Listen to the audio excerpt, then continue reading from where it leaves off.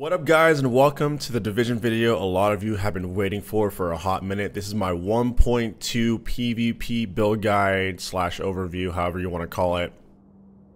I'm rocking 222,000 DPS, 390k toughness, 22k skill power, 3 striker, 2 sentry, savage gloves, AUG M44. Now with 1.2, the meta itself is very much tanky, survivability, skill power, etc.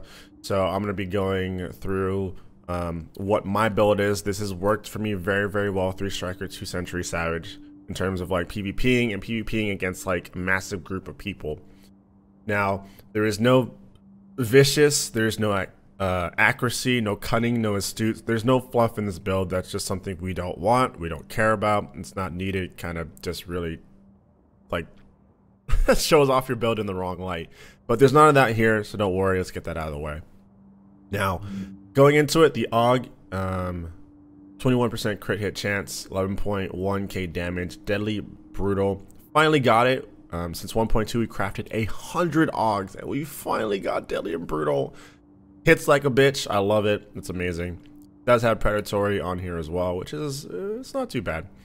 If you were to sit here and ask Alfredo, what's your god tier AUG roll? 25.5 crit chance, high damage roll, deadly, brutal, self-preserved if you have a high true crit chance and you crit damage pretty high too as well. If not, self-preserved won't really work for you.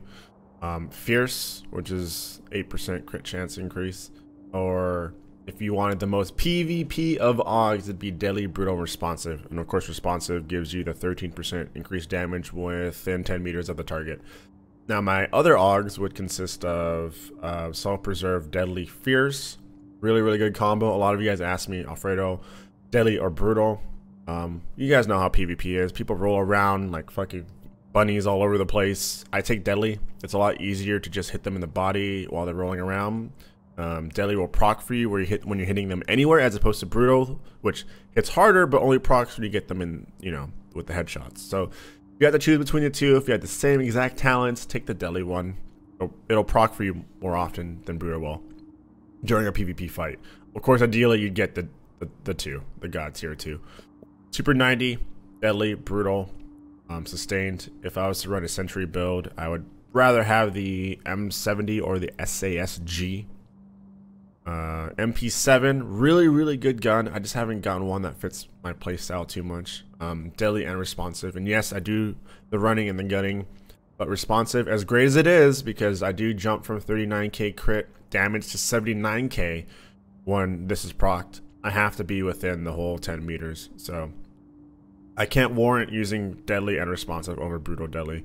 Antony M44, you take a quick look at that, and it's got brutal, stable, capable. I do have another AUG here with brutal and skilled. So that's the weapons themselves. I even have brutal on my pistol just because it just looks nice. It just looks really nice. Like check this out. Super 90. Bam! Look at that. That's sexy right there. Alright, moving forward, moving on. Make sure it AUGs out. Going to equipped gear. Everything here is 240 except for the gloves, which are 204. You cannot get them at 240.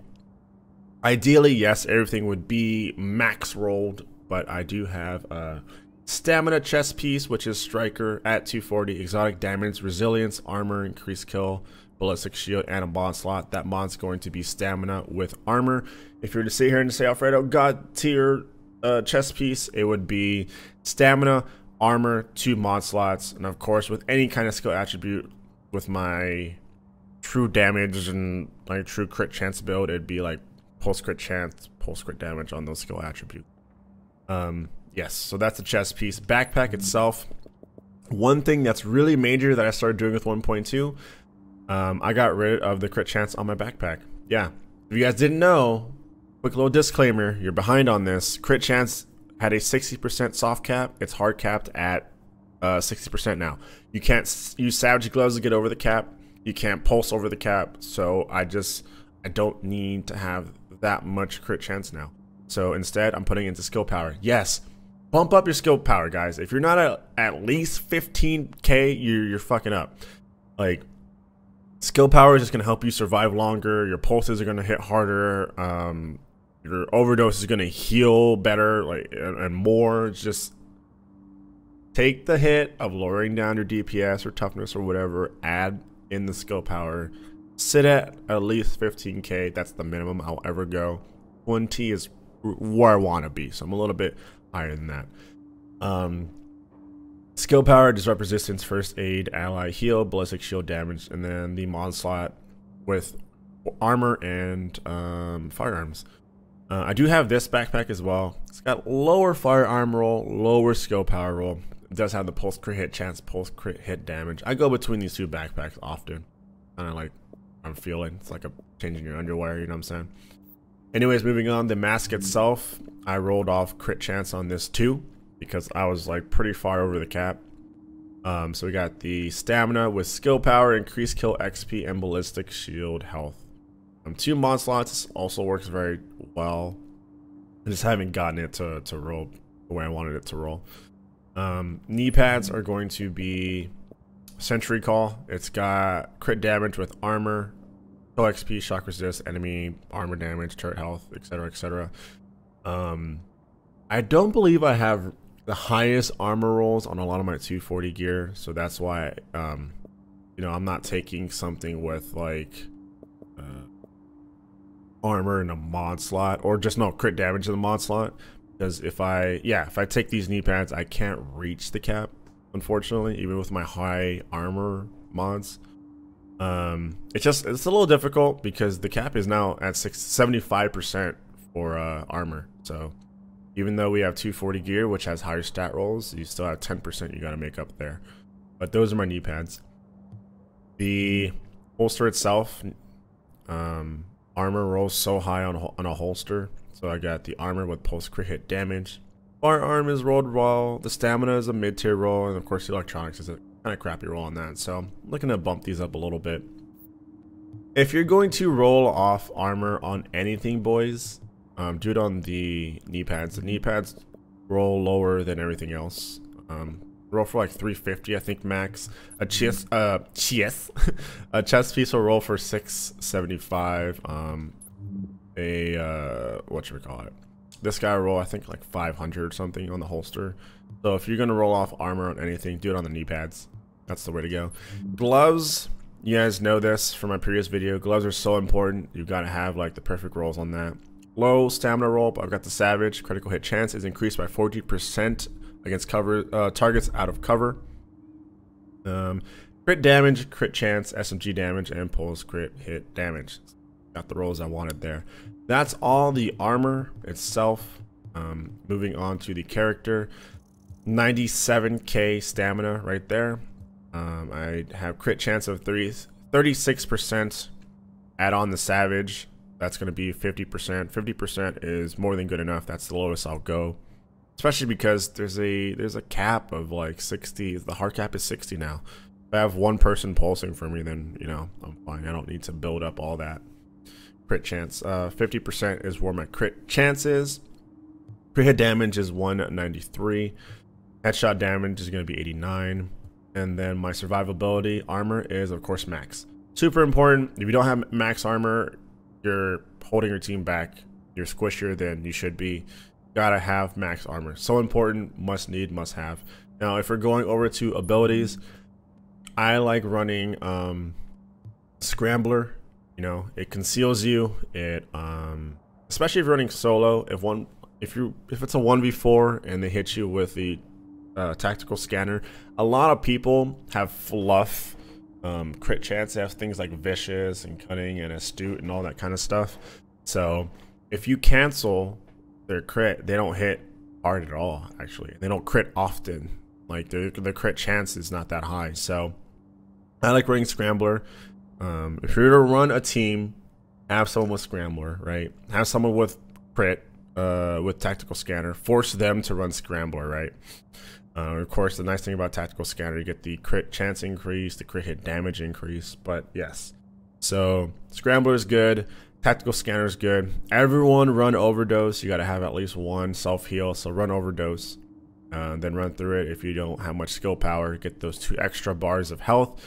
Another option, you could run vigorous chest piece with booster shot. Booster shot will give you that increase damage resistance and increased damage, but I don't know, man. It's the duration's a little too short. Duration is so short, and you don't heal as much. You'll maybe get like a bar, even with my skill power. And like with everyone being so tanky, I'd rather just be tanky myself too, along with them. It's really hard to just kind of like DPS someone's health down. But that's another option. Booster shot with Vigorous Chest Piece. I do have a 2 mod slot Vigorous Chest Piece. I don't like it that much. Immunizer was really good with the 1.1 meta. Still really good. You toss this down, you fight within the immunizer, you don't get shocked. But the thing is, like, people are getting smart to it. People, when they see that, automatically like start shooting at it. But good to have, you know. You can run it, and then if they're smart to it, then, you know, take it off. Survivor Link, still the king. That increased damage resistance for however long is just so good. Was it like a shit ton of time? Duration like 15 seconds. It's just a shit ton of time. Take this, have it. Then, of course, increased speed's really good as well. Shock turret, we never run it. Every once in a while, we'll have one person run it. And that's simply for crowd control. When it's like 4v10 plus, can't blame us for that one. You know, they got how many survivor links over us, they got how much special ammo over us. So shock turret, only when you're like completely overwhelmed manhunt in a server will I ever justify that. Sticky bomb, flashbang is really good to have at least one person with this. With everyone being so tanky, everyone healing with overdose, and having also their med kit, hitting them with the flashbang will, you know, disrupt them, not allow them to use their abilities. So it's really powerful. See a lot of people using smart cover now. It's not too bad. You gotta really stick to the cover though. If someone is using smart cover against you, don't just blindly charge them. Toss nades at them, get them out of it. You know, flashbang them and whatnot. Talents, combat medic. This will allow me to use my med kit and heal pretty much full health instantly. On the move, kill a hostile while moving to reduce incoming damage by 30% for 10 seconds is really good. I still use one as none. It can give you a gun jam, but it doesn't gun jam for me like often at all. Maybe like 1 in 20. So still worth having. Headshot a hostile to have a 50% chance of not consuming the bullet. Pretty important. Get extra ammo. In terms of that, the most important ability to run now is triage. Heal an ally with a skill to reduce skill cooldowns by 15%. This is huge. The top tier like teams are going to be using this because simply you toss your heal on the ground. Yes, start tossing your heals on the ground. It will last longer. Don't just pop it and like be an asshole like and self-heal yourself. Toss on the ground. Tell your team to run through it. Have triage. Your abilities will come back so much quicker. You can flashbang more often. You can pulse more often, etc., etc. Use triage. The whole team needs to be running triage. Trust me, it's beneficial. You'll know when an opposing team is doing it because they're tossing their heals on the ground. They're tossing it in one big pile and then running through it back and forth. That team, yeah, they're going to be like having a couple bars of health over you the entire fight, not to mention having like spamming their abilities. So be smart, use grenades or whatever you need to do to kind of disrupt their triage thing. That's what we do all the time. No one really contests it, which is kind of stupid because then like, you know, someone else tossed their heals down. I help them get their abilities back quicker and I get 2 bars of health because of my overdose. So why wouldn't I do that? You know what I mean? Start prioritizing running through your teammates' health pulls and trust me, it's just this huge. It's just huge, guys. This is one of the things you really got to implement into the way you play with in PvP in the division. And that's the abilities, that's the weapons, that's the equipped gear, that's everything, man. That's the character info breakdown, all of it. This is my build. I love it. I hit hard. Yeah, I run with this first, and I force the server to use special ammo, which doesn't take much. And I force the server to use sticky bombs against me. And once I find that they have good aim with special ammo or that they have really powerful sticky bombs, then I'll slot in 2 pieces of final measure, which is that 50% exotic resilience. And then from there, it pretty much like, you know, pretty much renders explosive rounds and sticky bombs useless. So I run this until I'm forced to use final measure. That's the way I run things. That's my mentality behind it. What's my ideal goal here? with my build, it would be 250 DPS, 400k toughness, 20k skill power. How would I get here? How would I get there? It would simply be having higher stamina rolls on my gear. Then that way, instead of running stamina mods, I could run a couple skill power mods. And then that way, once I run those couple skill power mods, I would re-roll crit chance on my mask, right? And then that would bring up my DPS. And then, of course, having something like brutal, deadly, and not sustained, like fierce, would help bump up my DPS there as well. And I feel like with 5% more crit chance, having something like fierce, a little bit higher crit chance roll on the AUG itself, that will get me to 250 DPS, higher stamina rolls, that will give me to 400k toughness. And then, of course, being able to slot in those electronic mods will get to my 40k skill power after I lose the electronics on my mask. So that'd be 250, 400k, 20k. That would be like, we made it. Like, no need to do anything else. Like, that's the build that I want. That's great to have. All right, guys, that's it, man. At this point, I'm prepping for the first expansion that's coming out. I think it's June 28th. So I'm gonna be saving up my credits, as you can see there. I'm trying to get like 2-3 mil credits. DZ funds, I was at like 2 mil. I just buy them to like get weapon parts and whatnot to craft my 100 AUGs. But now I have the Brutal Deadly, so I'm saving up DZ funds there. Phoenix credits, I'm always at cap. I have nothing to buy with them anymore. But those are some of the numbers that I'm prepping for the new expansion. If you guys have any questions, hit me up. I'm streaming every single night on Twitch, or you can reach me on Twitter at AlfredoPlays. Leave a comment down below. I want to know what your guys' build looks like. Please don't tell me you have accuracy or vicious or cutting or astute. Let me know what your build looks like true build, and what gear set you're running with. You know what I mean? Let me know. I'd like to know. I love like looking at different people's gear pieces and whatnot. It's very entertaining to me. But guys, thank you.